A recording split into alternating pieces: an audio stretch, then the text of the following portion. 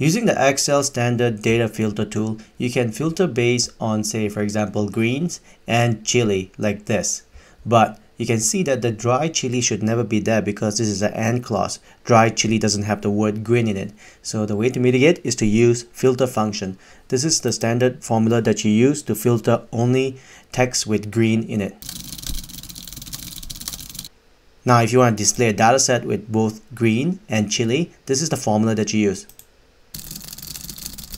Just take a note on how I'm using asterisk to denote an AND logic. If you need OR, you just put a plus in here like this and it will display OR. Now, if you want to create the whole data set, all you have to do is to replace this A with D. It will show you the complete data set for any commodities that's green and chili in it.